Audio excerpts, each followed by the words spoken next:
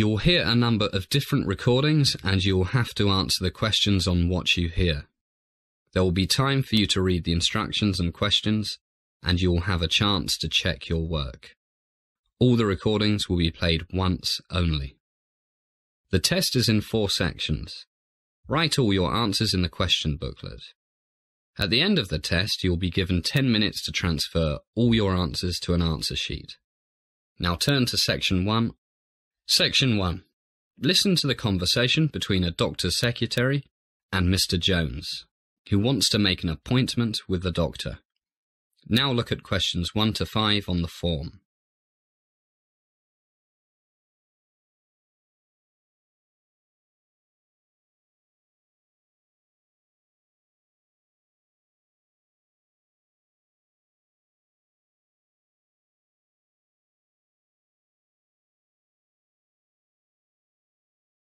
You will see that there is an example which has been done for you.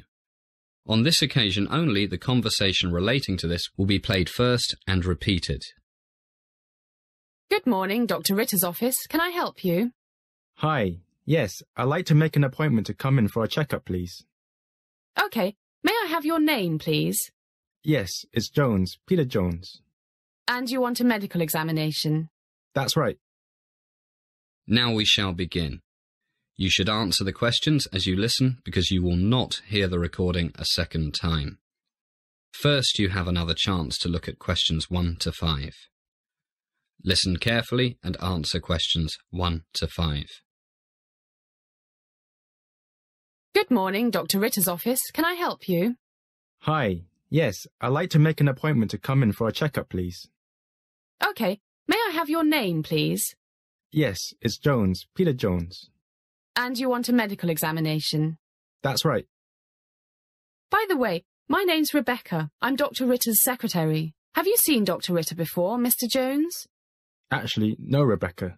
We've only just moved to Los Angeles 2 days ago. Great. Welcome to LA, Mr. Jones. Thank you. When would you like to come in? Any time this week would be fine. I don't have to go into office until next Monday. OK, let me see. But first, to see how long you'll need, could you tell me why you need the medical? My insurance company needs it, and my companies, we're in real estate. Medical insurance also wants me to have one. Kind of killing 2 birds with 1 stone. Sure is. Insurance companies want a fairly complete examination, so that means you'll have to come in the morning, and don't eat or drink anything after midnight the night before. No problem. Let me see. Would 9 a.m. Thursday be convenient? 9 a.m. Thursday. No problem. Oh, I forgot. We have a meeting with my children's new headmaster that morning. That's at 11. Look at questions 6 to 10.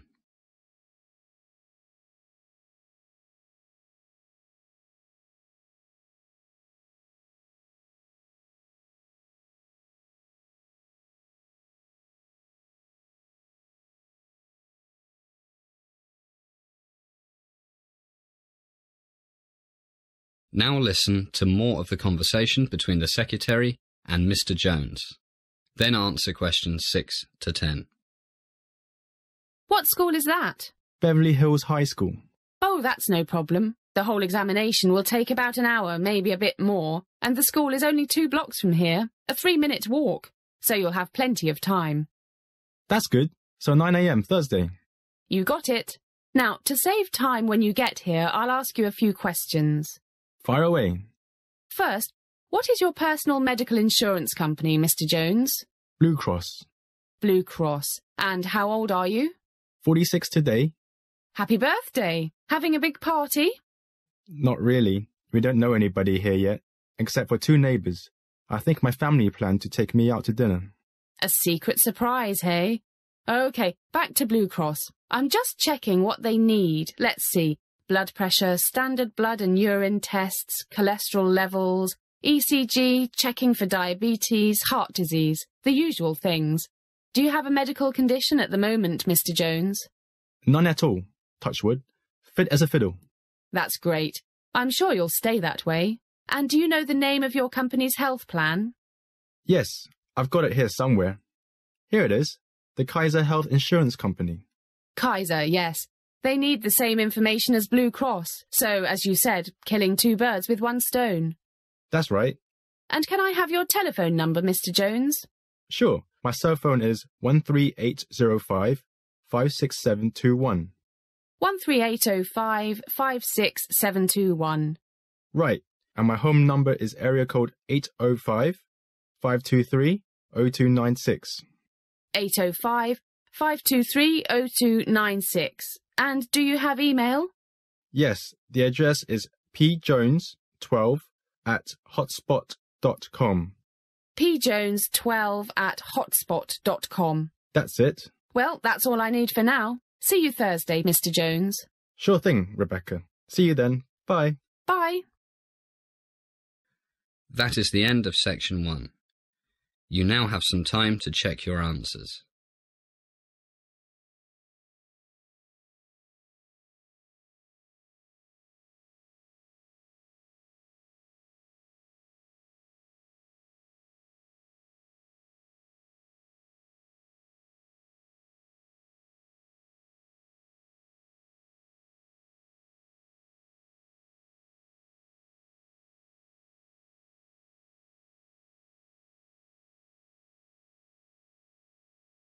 Now turn to section 2. Section 2. You are going to hear an introduction to a group tour to Australia by a travel company manager. First look at questions 11 to 15.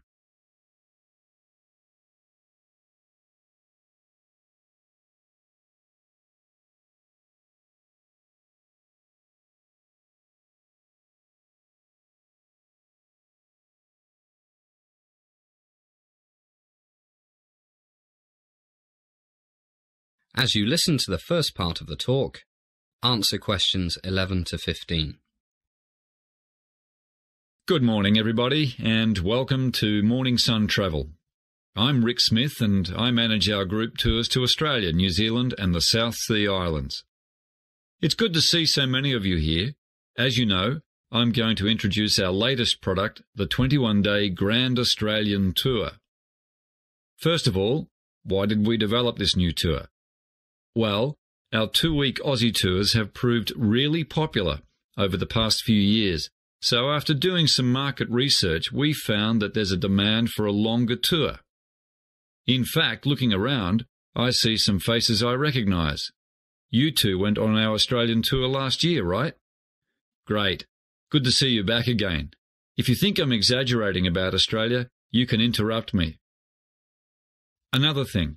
It's a long way from England to Australia, and many of our clients think it's a pity to go all that way for just a couple of weeks. So, our first 3-week tour will head off in early November, about 3 months from now. Now, if we dim the light a bit, I'll show you some slides of what we'll do and see down under. Our first stop will be Sydney. It's one of my favourite cities, and we'll arrive mid-morning and check into one of my favourite hotels, the 5 Seasons Hotel, Sydney. America's most popular travel magazine selected it as the best hotel in Australia. Believe me, it deserves every one of its 5 stars. It has fantastic views of Sydney Harbour, the famous Opera House and Sydney Harbour Bridge. And for those of you who were born to shop, it's just a short walk away from Sydney's major shopping and business districts. Great restaurants and bars, and for those of us who like to keep fit, there's a state-of-the-art spa and fitness centre with sauna and heated outdoor pool. We'll have lunch in the hotel, and then off we'll go to explore. No time for a rest. To get over jet lag, it's best to get out and do something energetic. Our first afternoon, we'll stroll around the harbour and visit the Sydney Opera House. Then we'll have a relaxed evening, dining at Luigi's Place, one of the city's best Italian restaurants. Day 2. Lots of fresh air. We'll have a day trip to the Blue Mountains. Just look at these slides. Wonderful views, complete with a walk through temperate rainforests. And these pictures are Featherdale Wildlife Park, the best wildlife park in Sydney, where you can feed kangaroos, have your photo taken with koala bears, and see over 2,000 different other types of Australian animals, including crocodiles, Tasmanian devils, wombats. Look at this picture of a wombat. Looks like a bear with short legs. And penguins, dingoes and snakes. Lots of snakes. Some of Australia's snakes are the most poisonous in the world. And you can also learn about Aboriginal culture. And, this is fun, try throwing a boomerang. As the talk continues, answer questions 16 to 20.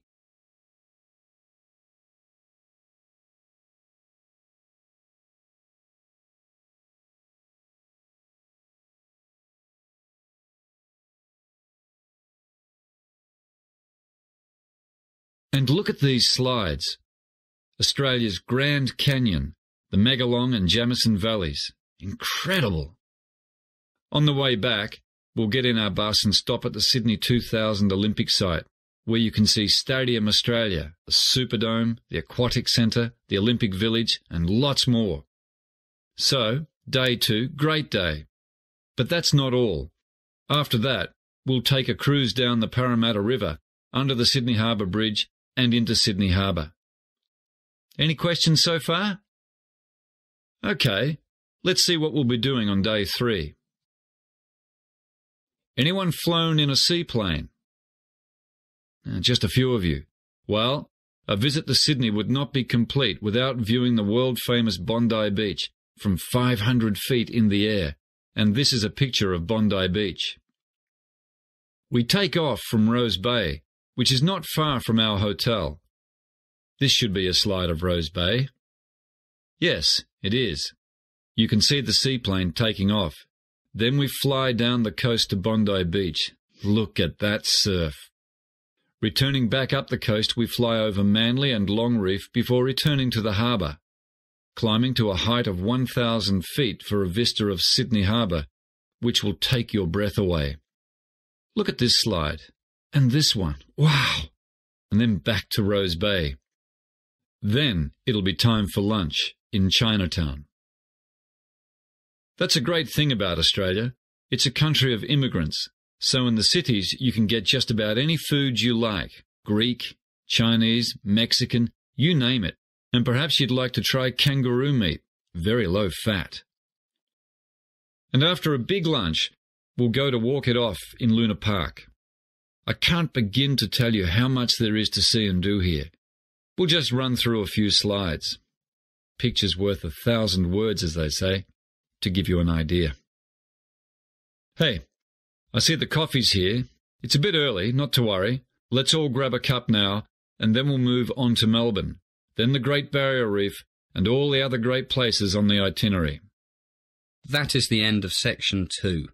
You now have some time to check your answers.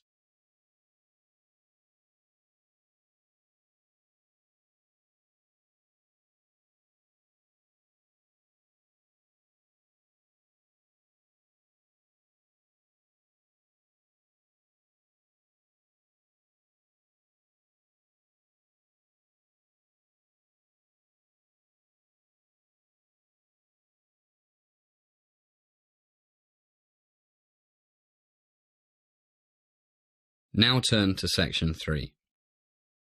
Section 3. Listen to the conversation between Bill and Anne, 2 students who are discussing the talks they have to present to their social psychology class. First, listen to the first part of the conversation and answer questions 21 to 25. You now have some time to read questions 21 to 25.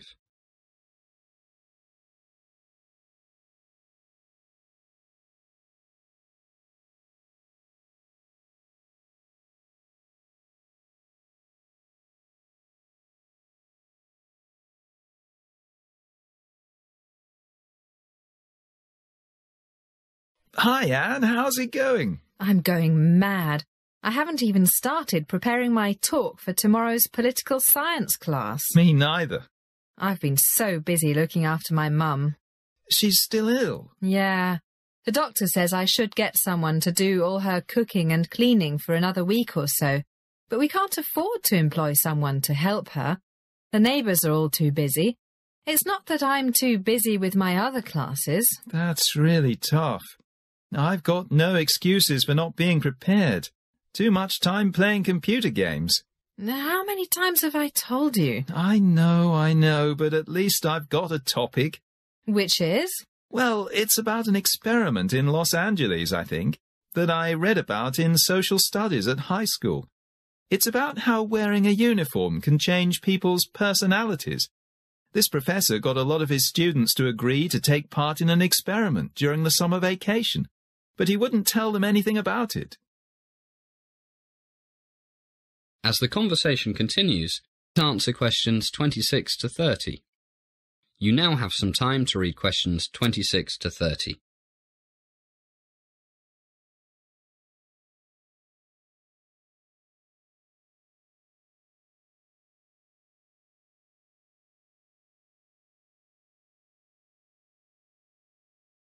Can you remember the professor's name? No, but I think he was from the University of California at Los Angeles. Well, at least you've got the most important thing, a topic. I haven't even got that. So, what happened in this experiment? Well, the prof got the local police to cooperate. One night, they went to about 20 students and arrested them. Poor guys didn't have a clue what for. And they didn't know it was the experiment they had volunteered for? They had no idea. And it had been weeks since they volunteered for the experiment. Anyway, the cops took them to a school building that had been made to look like the inside of a prison or a police station. Can't remember. It's not important. And what happened then? Did they get charged or something? Don't know. They must have been told something, but that's not the main thing. Which was? Well, what they didn't know was that about 8 other students were waiting at the police station, or whatever it was, dressed up as prison guards. Hey, now I think I read about that ages ago. The experiment took place in the early 70s, and the students dressed as prison guards were told to act like prison guards. I've just thought of something. Did the arrested students know the other students? I don't know. I wouldn't have thought so. No, different schools, because otherwise the ones who thought they'd been arrested might have realised it was the experiment they had signed up for. Guess you're right. But then what happened? Remember? Yeah, the guards really got into it and started treating the other guys like they see on the movies, making them do press-ups, cutting their hair really short, not letting them sleep. A real power trip. The poor guys were terrified. Yeah. The experiment was supposed to last for a week, but things got out of control, remember? The guys who thought they were prisoners, not guards, started having nervous breakdowns. Hey, look at the time. I gotta go. At least you've got something to talk about. How role-playing can get real, especially when we put uniforms on. Yeah, and the students were normal, nice guys. Who didn't waste time with computer games. That is the end of section 3. You now have half a minute to check your answers.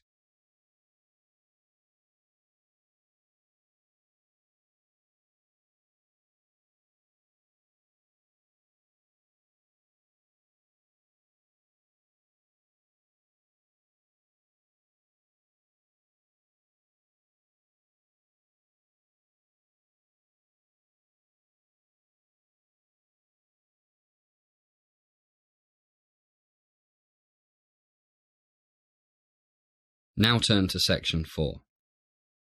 Section 4. You are going to hear a lecture about sales and marketing. You now have some time to read questions 31 to 40.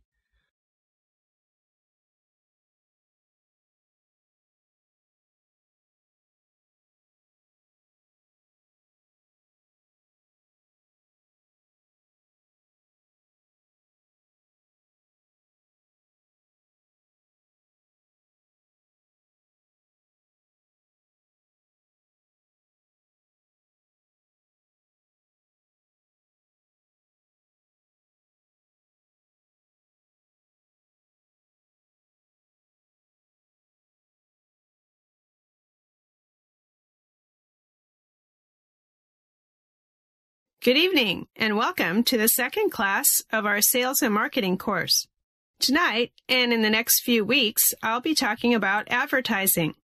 To be specific, about different types of advertising, different types of message, all of which, of course, are supposed to make your company, or your organization, the government perhaps, more successful. Now, please note that I'm not, at this stage, going to talk about advertising media. There are various choices here: radio, newspapers, television, billboards, magazines, and, of course, the Internet. It's almost impossible to go into Google or Yahoo or whatever and not find adverts on almost every page. But we'll talk about the various choices of media later. First, I will stress one thing. Advertising can be expensive. Whether you are a small business, an NGO, or a multinational corporation. So it's very important that what you spend on advertising is money well spent, money that achieves your objectives, whatever they might be. The ads must be cost-effective. It is therefore essential to use the right type of advertising with the right message that make it effective. There are several types of advertising, aiming to promote one, sometimes more, of the following things: brand name, company image, a product, a service rather than a product, or a group, like a manufacturers association or a cooperative. Can you think of anything else? Right. You might want to make people look after their health better and associate your company with things that can help them do this. But the common aim is that the advertiser wants to change or reinforce people's attitudes and perceptions, and in most cases, their behavior, maybe their buying habits. Which type you choose depends on your objectives. All clear so far? Good. Okay, let's look at a very common type, advertising designed to promote a brand name. If you go out to buy many types of product, toothpaste, detergent, cheese, how many of you think of the name of the company that made it? Right, you don't usually think of Procter & Gamble when you buy the company's Tide laundry detergent, or Cascade dishwashing powder, or the Kraft Company when you buy Philadelphia cream cheese. That's right. Philadelphia cream cheese is a registered brand name. In fact, the name of the company, Kraft, is hardly noticeable on the package. The point is that these companies have successfully promoted the name of various products, and consumers buy these products primarily because they recognize the brand name and may not even know the name of the company that makes it. So, advertising to promote a brand name is designed to create and keep strong image in the customer's mind of the product, not the company. For example, would you buy Shell? You know, the big oil company. Would you buy Shell beer? It's a famous company, but probably not. Imagine. But what if Shell had bought a brewery and marketed a beer they called Granddad's Old Ale? You can bet that the word Shell Oil Company would be in the smallest print possible and would never be mentioned in Granddad's Old Ale advertising. But when you buy a can of Shell oil or some gasoline, the word Shell is big and everywhere. So, there's nothing better than a good brand name. Now, let's look at another type of advertising. Advertising that is designed to promote a company image. Imagine you've started a new company. You might want to start by getting the company name known first, before you worry about advertising your products and services. One company that did this was in San Francisco, the San Fran Video Store. The managers decided to promote the company name rather than promote the videos they rented out. They put small ads in local newspapers that simply said, San Fran Video Store, a great selection of movies. And they also had people handing out little cards with the same message on them, plus a list of the store locations. So they didn't spend a fortune on advertising. They put most of their money into making sure they had a great selection of movies. And it worked. They started with 4 stores in 1995, and now they have, at last count, 27. Now, can you think of examples of companies advertising both a product and the company name in the same advert? Come on, you must be able to think of one. What? That's right, a good example. Makers of luxury things like perfume and fashion. For example, when Chanel brings out a new perfume, the advertising message is always something like, Nightlight by Chanel, This almost immediately gives the new perfume a good reputation because it's by Chanel, and also reinforces perception of the company name. So, the different types of advertising might not be mutually exclusive. The important thing is that the objectives must be clear, mutually supportive, and not contradictory. Another type of advertising is designed to promote a service rather than a physical product. But our time is up, so we'll leave that till next time. Good night, everybody. That is the end of section 4. You now have some time to check your answers.